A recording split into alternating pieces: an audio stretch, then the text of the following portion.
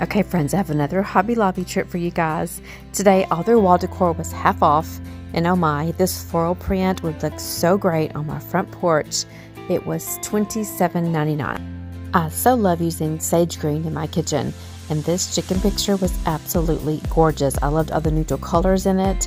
I just didn't have a spot in my kitchen for it to go in.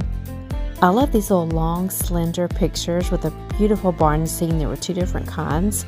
I thought this would look really good above my open shelving or on my hutch, and these were only $19.99.